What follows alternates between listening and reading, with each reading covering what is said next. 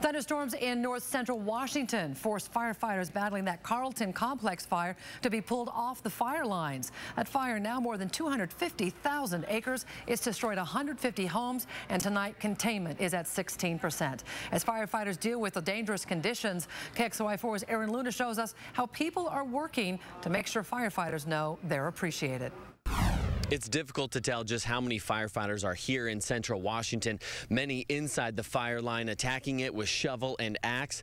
And while residents here can't see them, they're glad they're there. For more than a week, firefighters have been driving down Highway 20. For more than a week, they've been sleeping in tents, in the heat, in the rain.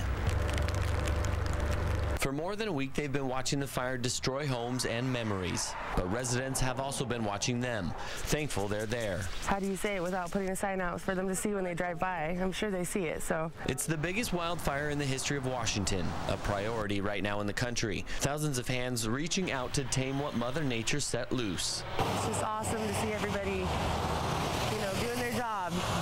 Gives you goosebumps, kind of. Danielle Murrah isn't the only one saying thank you. Saria Demotica called on firefighters to help her save her home.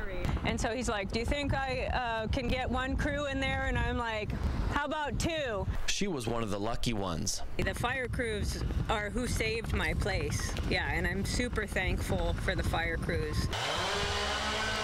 Over 2,000 firefighters converged on the Carlton Complex fire, including 53 fire crews, 134 engines, 12 dozers, and 18 helicopters.